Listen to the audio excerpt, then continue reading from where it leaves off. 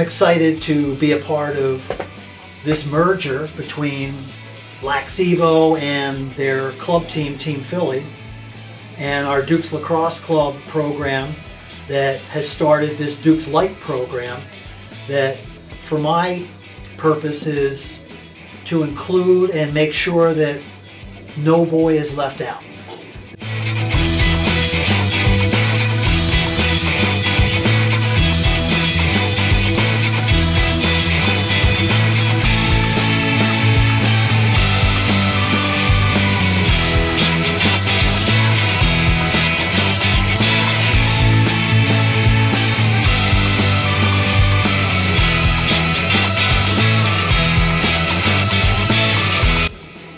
I'm Scott Cullen. I'm the Team Philly director, now part of the Dukes Lite high school director.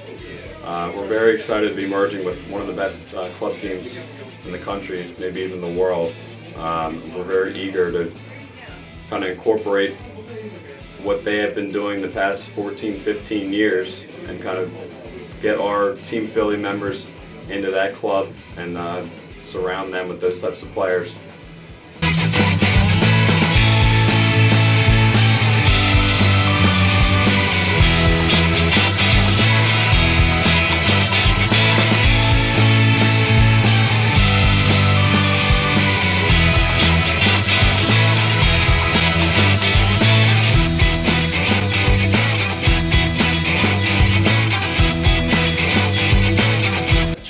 When we look at our program since 2001, we have an 80% rate of getting our players into college.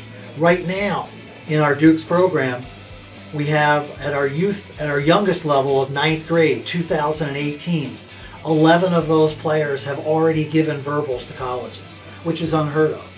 And when you go down the players that have come through our program, like a Matt Rambo at Maryland, the name Rambo, it strikes fear in people's hearts.